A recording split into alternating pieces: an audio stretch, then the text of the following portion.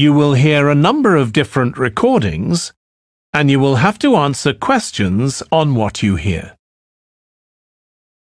There will be time for you to read the instructions and questions, and you will have a chance to check your work. All the recordings will be played once only. The test is in 4 sections. At the end of the test, you will be given 10 minutes to transfer your answers to an answer sheet. Now turn to Section 1. Section 1. You will hear a telephone conversation between a woman who is looking for a job and a man from a company that organizes cycling holidays. First, you have some time to look at questions 1 to 6.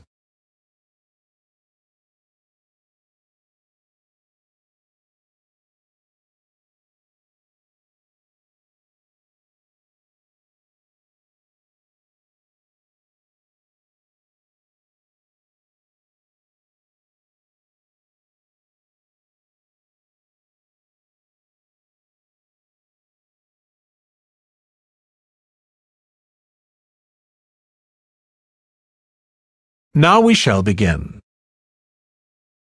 You should answer the questions as you listen because you will not hear the recording a second time.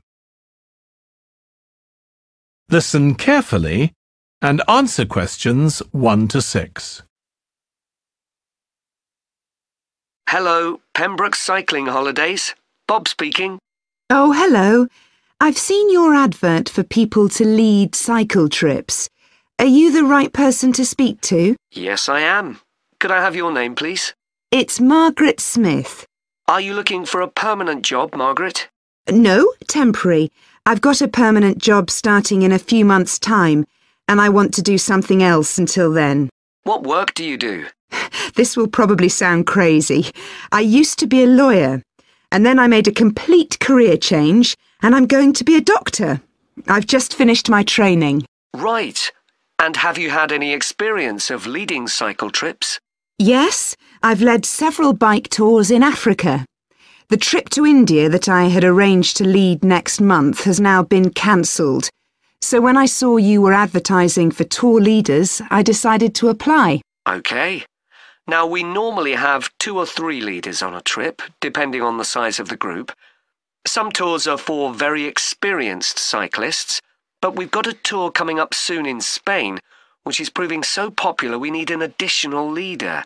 It's a cycling holiday for families. Would that suit you? It certainly would.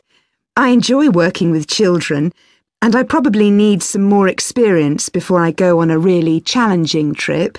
That tour includes several teenagers. Have you worked with that age group before? Yes, I'm a volunteer worker in a youth club where I help people to improve their cycling skills. Before that, I helped out in a cycling club where I taught beginners. Well, that's great. Now, the trip I mentioned is just for a fortnight, but there might be the possibility of leading other tours after that. Would that fit in with your plans? That'd be fine. I'll be free for 5 months. My job is due to start on October the 2nd, and I'm available from May the 1st until late September. Good. Now, is there anything I need to know about the food you eat? We usually have 1 or 2 people in the group who don't eat meat or have some sort of food allergy, so we're always very careful about that. Yes, I'm allergic to cheese. Would that be a problem? No. As long as we have enough notice, we can deal with that. That's great. Before you hear the rest of the conversation, you have some time to look at questions 7 to 10.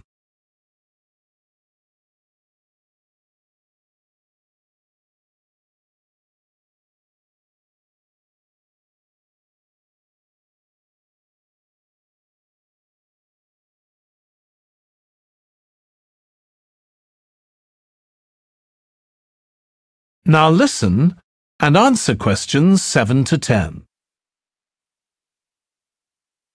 It sounds really interesting. Would you like me to fill in an application form? Yes, please. Where should I post it to? Could you send it to 27 Arbuthnot Place, Arbuthnot Place, Dumfries? And what's the postcode, please? DG7 4PH. Was that P Papa or B Bravo? P Papa. Got that. If you could return the application form by Friday this week, we can interview you on Tuesday next week. Say 2:30? Would that be possible for you? Yes, it's fine. You're quite a long way from where I live, so I'll drive over on Monday. Should I bring anything to the interview? We'll have your application form, of course, but we'll need to see any certificates you've got that are relevant in cycling, first aid, or whatever. OK. And at the interview, we'd like to find out about your experience of being a tour guide. So, could you prepare a 10-minute talk about that, please? You don't need slides or any complicated equipment, just some notes. Right. I'll start thinking about that straight away. Good. Well, we'll look forward to receiving your application form and we'll contact you to confirm the interview. Thanks very much. Thank you, Margaret. Goodbye. Bye. That is the end of section 1. You now have half a minute to check your answers.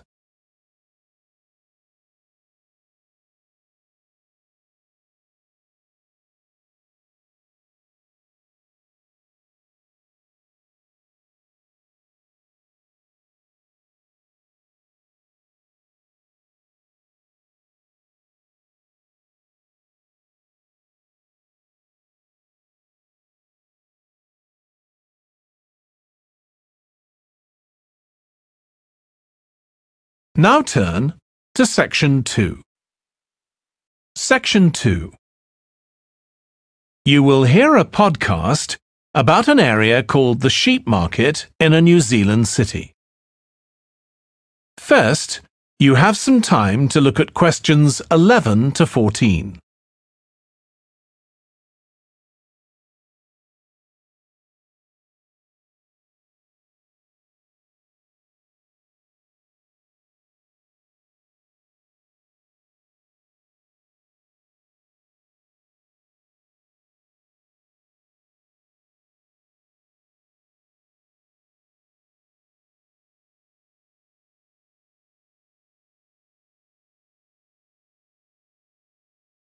Now listen carefully and answer questions 11 to 14. Welcome to this podcast about the sheep market, which is one of the oldest parts of the city. As its name suggests, there was originally a market here where farmers brought their sheep, but now it's been redeveloped into a buzzing, vibrant area of the city, which is also home to one of the city's fastest growing communities. The nearby university has always meant the area's popular with students who come in to enjoy the lively nightlife, but now graduates embarking on careers in the worlds of fashion and design are buying up the new apartments recently built here to replace the small houses where the market workers used to live. The narrow old side streets are great places for finding original pictures, jewellery and ceramics which won't break the bank, as well as local produce like fruit and vegetables. There's also lots of pavement cafes where you can have a coffee and watch tourists from all over the world go by. The oldest buildings in the area are on the main streets, including the city's first department store, built in the 1880s, which is still open today. The sheep market is a centre for fashion, and there's a policy of encouraging new young designers. The Young Fashion Competition is open to local young people who are passionate about fashion. This year, they've been asked to design an outfit based on ideas from the music and technology that's part of their everyday life, using both natural and man-made fibres. The garments will be judged by a panel of experts and fashion designers, and the winning entries will be modelled at a special gala evening. Parking at the sheep market is easy. There are plenty of pay and display car parking spaces on the roadsides, which are fine if you just want to stay for an hour or two. But if you want to spend the day there, it's better to park in one of the 4 underground car parks. It's not expensive, and if you can present a receipt from one of the local stores, you'll not be charged at all. After 6 p.m, many of the car parks have a flat rate which varies, but it is usually very reasonable. Before you hear the rest of the podcast, you have some time to look at questions 15 to 20.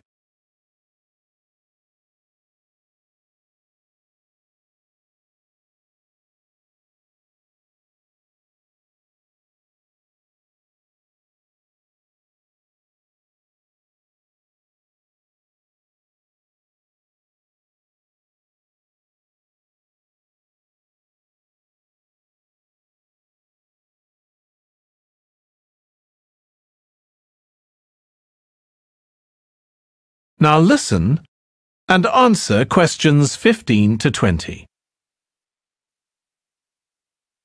The sheep market is one of the main centres for art and history in the whole of the country. If you look at our map, you'll see some of the main attractions there.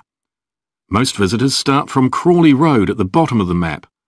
The Reynolds House is one of the oldest houses in the city and is open to the public. It's on the north side of Crawley Road, next to the footpath that leads to the public gardens. The area is particularly interesting for its unusual sculptures. The thumb is just what its name suggests, but it's about 10 metres high. You'll see it on Hill Road, across the road from the bank. The museum's got a particularly fine collection of New Zealand landscapes. It's on the east side of the sheep market, on City Road. It's on the other side of the road from the public gardens, immediately facing the junction with Hill Road. The Contemporary Art Gallery is on a little road that leads off Station Square, not far from the public gardens. The road ends at the gallery. It doesn't go anywhere else. That's open every day except Mondays. The Warner Gallery specialises in 19th century art. It's on City Road, near the junction with Crawley Road, on the same side of the road as the public gardens. It's open on weekdays from 9 to 5 and entry is free. Finally, if you're interested in purchasing high-quality artwork, the place to go is Nucleus. You need to go from Crawley Road up through Station Square and east along Hill Road until you get to a small winding road turning off. Go up there and it's on your right. If you get to City Road, you've gone too far. That is the end of section 2. You now have half a minute to check your answers.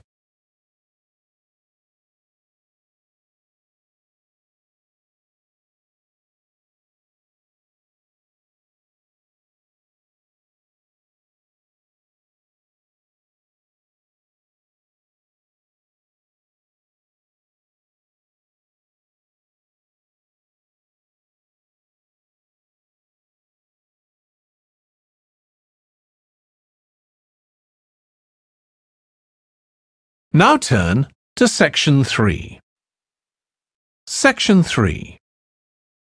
You will hear two students, Katie and Joe, discussing a presentation in their film studies course.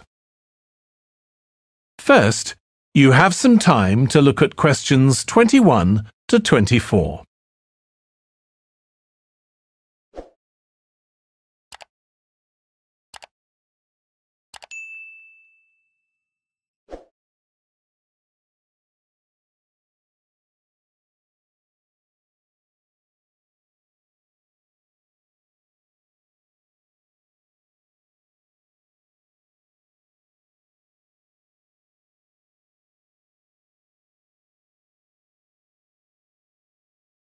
Now listen carefully and answer questions 21 to 24.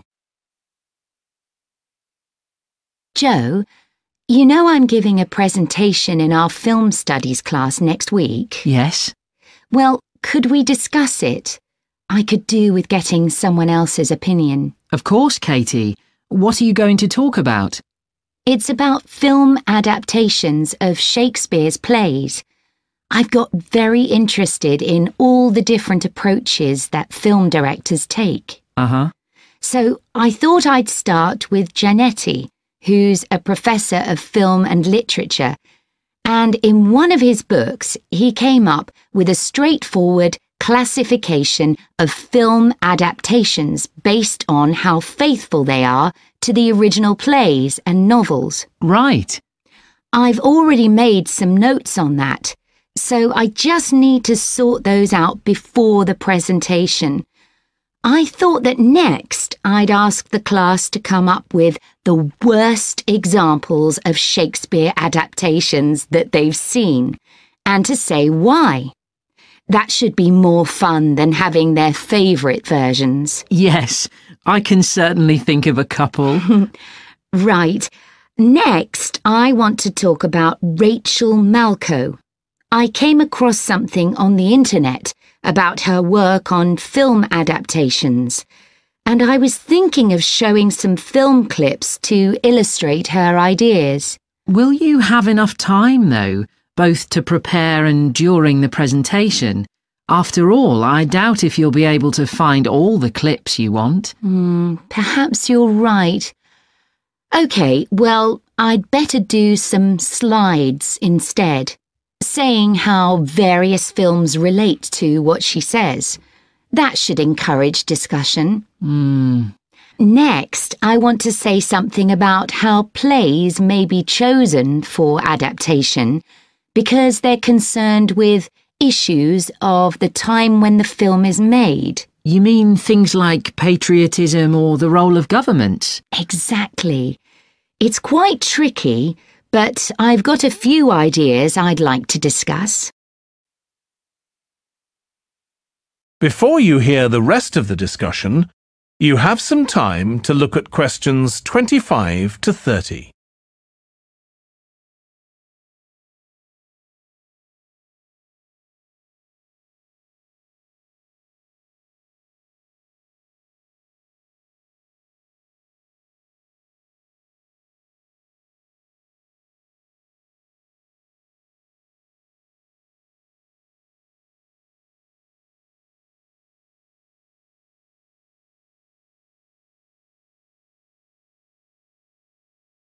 Now listen and answer questions 25 to 30.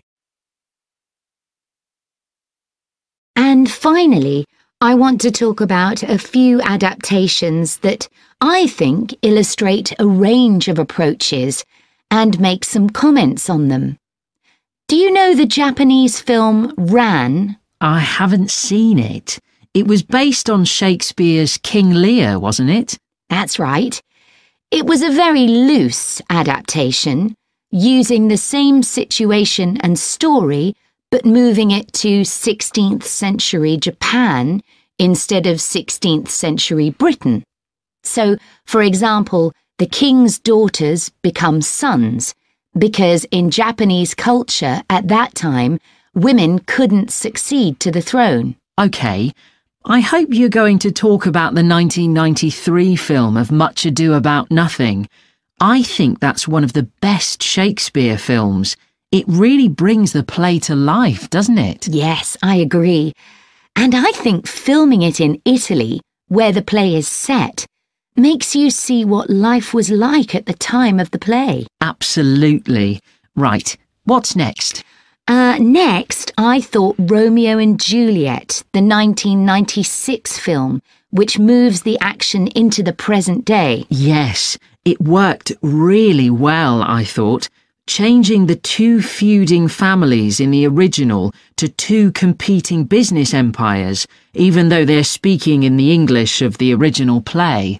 You'd expect it would sound really bizarre, but I found I soon got used to it. Me too.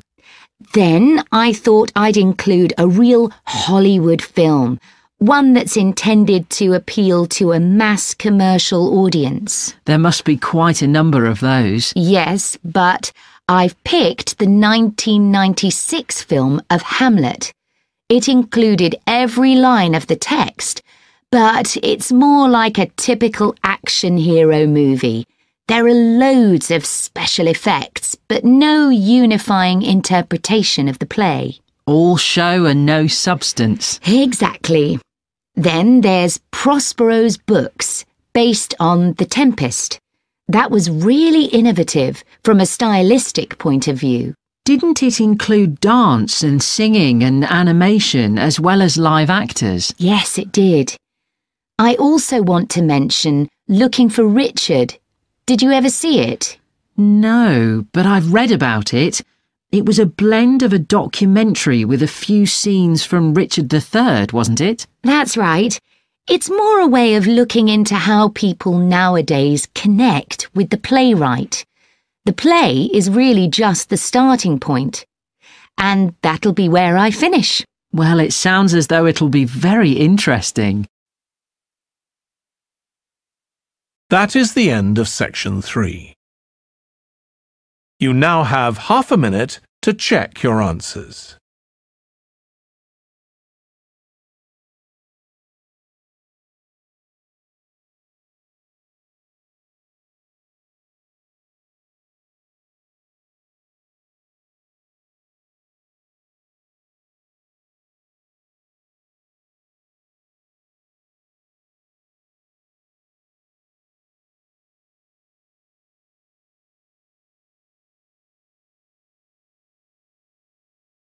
Now turn to section 4.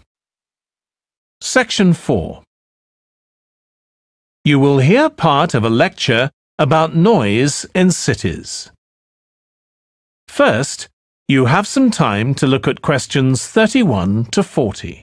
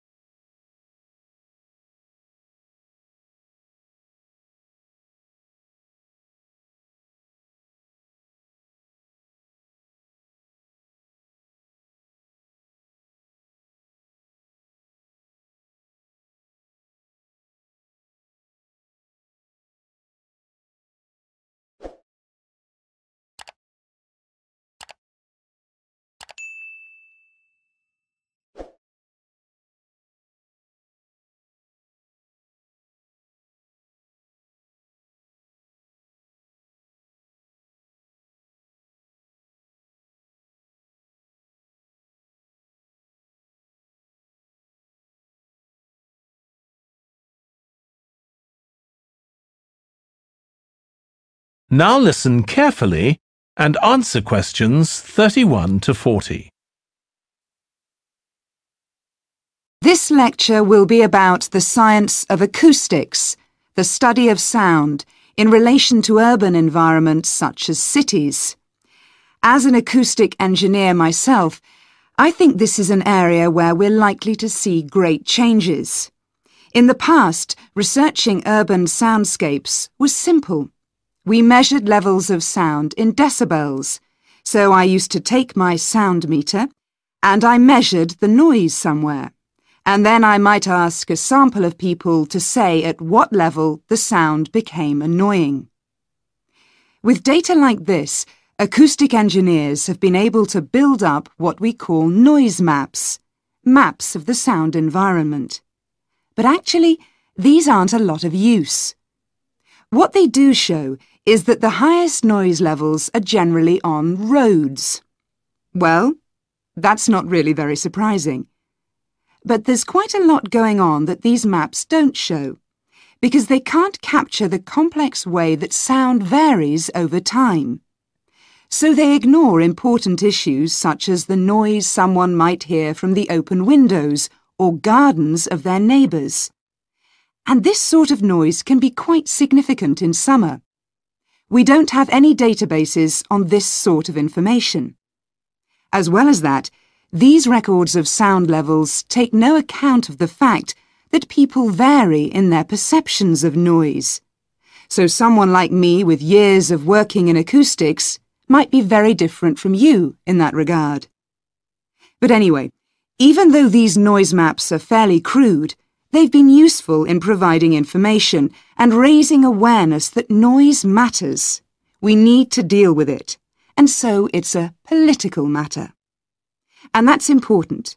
We need rules and regulations because noise can cause all sorts of problems. Those of you who are city dwellers know that things go on 24 hours a day, so city dwellers often suffer from interrupted sleep. It's also known that noise can lead to a rise in levels of stress due to physical changes in the body affecting the composition of the blood. And there are other problems as well. For instance, if school children don't have a quiet place to study, their work will suffer. Now, one problem with decibel measurement is that it doesn't differentiate between different types of noise. Some types of sounds that most people would probably think of as nice and relaxing might well score quite highly in decibel levels. Think of the sound made by a fountain in a town square, for example. That's not necessarily something that we'd want to control or reduce. So maybe researchers should consider these sorts of sounds in urban design. This is going to be tricky, because just measuring decibel levels isn't going to help us here. Instead, many researchers are using social science techniques, studying people's emotional response to sound by using questionnaires and so on.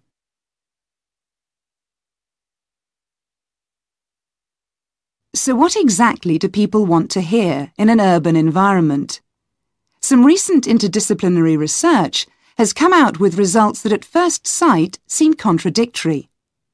A city needs to have a sense of activity, so it needs to be lively, with sounds like the clack of high heels on a pavement or the hiss of a coffee machine. But these mustn't be too intrusive, because at the same time we need to be able to relax. One of the major problems in achieving this will be getting architects and town planners to use the research. Apart from studying the basics of acoustics, these people receive very little training in this area. But in fact, they should be regarding sound as an opportunity to add to the experience of urban living, whereas at present they tend to see it as something to be avoided or reduced as far as possible, or something that's just a job for engineers, like the street drainage system. What's needed is for noise in cities to be regarded as an aesthetic quality, as something that has the qualities of an art form. If we acknowledge this, then we urgently need to know what governs it and how designers can work with it. We need to develop a complex understanding of many factors. What is the relationship between sound and culture? What can we learn from disciplines such as psychology about the way that sound interacts with human development and social relationships, and the way that sound affects our thoughts and feelings? Can we learn anything from physics about the nature of sound itself? Today's powerful technologies can also help us. To show us their ideas and help us to imagine the effect their buildings will have, architects and town planners already use virtual reality, but these programs are silent. In the future, such programs could use realistic sounds, meaning that soundscapes could be explored before being built. So hopefully, using the best technology we can lay our hands on, the city of the future will be a pleasure to the ears as well as the eyes. That is the end of section 4. You now have half a minute to check your answers.